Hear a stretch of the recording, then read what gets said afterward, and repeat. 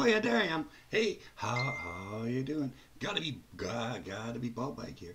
And during all this clamidemic, pinademic, pinamechanic, pem, pemisanic, whatever it is, I don't give a shit.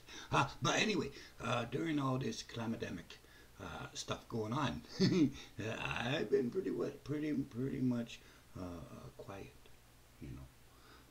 But I think it's time for me to speak out and tell you what's really going on because most people have no idea. Which yeah. But anyway, it's because of the furniture companies. Yeah, most people don't get that. You see, but I'm gonna explain it to you. See, it's all this stay at home stuff. You see, because you're pretty much people are staying home, and but you don't have too many companies coming over. See, so you're pretty much at the house a lot, and you're sitting on your chair, and you're sitting on your sofa, and you're sitting on the guest chair. See, what happened is you're watching TV because you're bored out of your tree, and so you're sitting on the furniture a lot. See how this is going? So what happens? You've been sitting on your chair, but now, your chair, it has your bum imprint, and the chair is the shape of your ass, you know.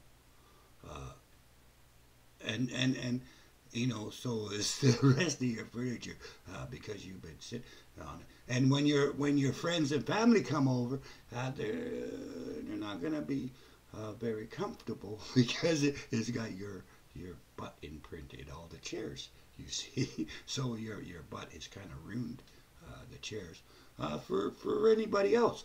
So the furniture company has been planning this for quite a long time. So now everybody is going to have to rush out and and buy new furniture that their butt print doesn't fit.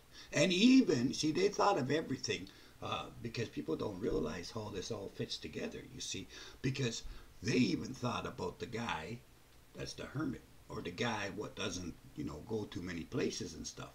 Okay, they even thought about you.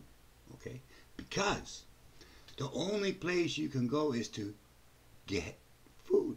Yeah, and who's already open? McDonald's. Yeah, McDonald's is open, and that's the Irish restaurant. It's called Mick, not Mac. Because if it was Scottish, it would be Mac, but it's not Scottish. It's Irish. It's Mick, because Mick Mac Patty White gave the dog a bone. No, wait, I digress. Anyway, never mind all that. But anyway, it's because of them. Because you go by and after 300, 400, 500 Big Macs, or cheeseburgers or whatever, you've gained a few pounds, buddy. Don't even lie about it, okay?